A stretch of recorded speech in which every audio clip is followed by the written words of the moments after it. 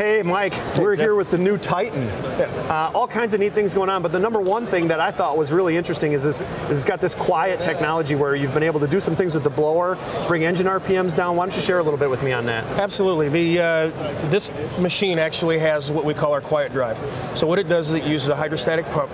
We run the chassis at 1200 RPM. We're still able to perform full vacuum function, full efficiency, and very quiet. And very quiet. We're talking like less than 100 decibels at operation. Absolutely. We've actually recorded it at 96 decibels. And I've heard that you can run music and hear it while you're running the truck. Actually, one of our demonstrators has actually had an iPhone. He set it right on the top here while we're running our water system, and you can hear the phone and you can have this conversation just like we are right now. So as far as that goes, if I'm going to be running a residential area, this is the truck I want. Absolutely. You get in here with the exhaust silencer that's on the blower.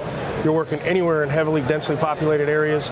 There's some vacuum efficiencies in this new truck too. Can you tell me a little bit about that? Absolutely. About 5 years in development, we've developed what we call our Aeroboost blower. It's the same basic fan blade that we've used for 30 plus years.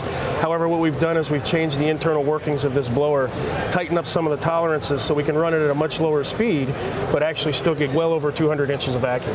Okay, so the vacuum power is there at the lower RPM, which gets back to the quiet, which we've discussed on this truck.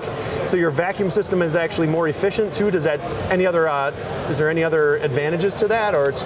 Well, coupled with the Aeroboost blower, we also have the new air routing, which allows material to come into the tank in the front, air to come out in the back, and then runs through twin cyclones to keep any fines that would end up carrying over. That cyclone design is new for this truck as well? It's absolutely new. It's got two conical cyclones that are on each side, and it will take any of the fines, really fine material before it ever passes through the blower. Awesome. Awesome new product here on the Titan from Vac-con. Thanks again. Thank you.